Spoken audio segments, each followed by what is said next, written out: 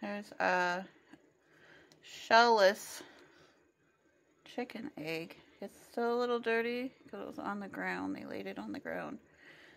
And yes, my fingernails are dirty because they just came from outside. But it has no shell.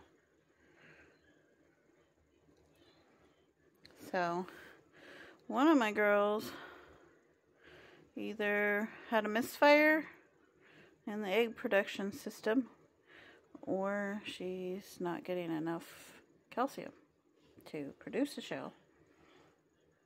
I don't get these like ever, so, and my oldest wants to open it, so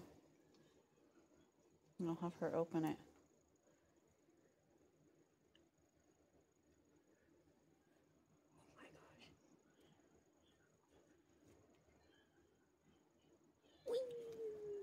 This is what was in our shellless egg. It's basic, just with no shell. So yeah, looks like it's got a little bit thicker of a white, egg white to it. But other than that, it's just a normal egg, just with no hard shell.